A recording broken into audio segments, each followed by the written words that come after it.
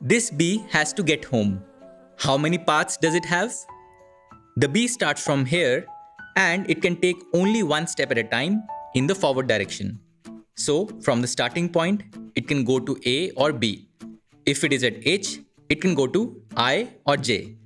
From E to F or G. It can't go backwards. So in how many ways can it reach its home at H? For example, to reach C, it can go to A to B to C, or A to C, or B to C. So 3 ways.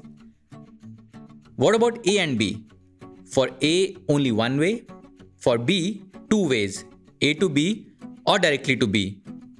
Okay, now how many paths are there to D?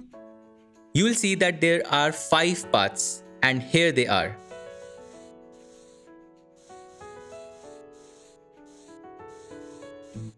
But the bee wants to reach the cell H, which is still further away. Surely there will be a lot of ways to get there. But can you tell how many without actually writing all the paths? You might want to think about it before watching ahead.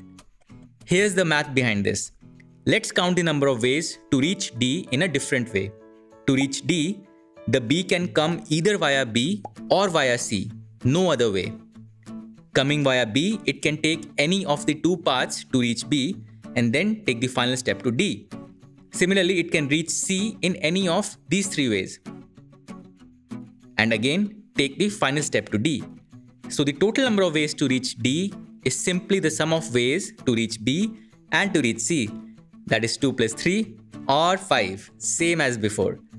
Now, knowing that the bee can reach a cell only from any of the previous 2 cells, how many paths do we have to E? It will be the number of ways to reach C plus the number of ways to reach D, that is 8. So, to find the number of ways to reach a cell, we can simply add the number of ways to reach the previous 2. So, the number of paths to F will be 5 plus 8, 13, ways to G, 21, and to the bee's home H, there are 34 ways.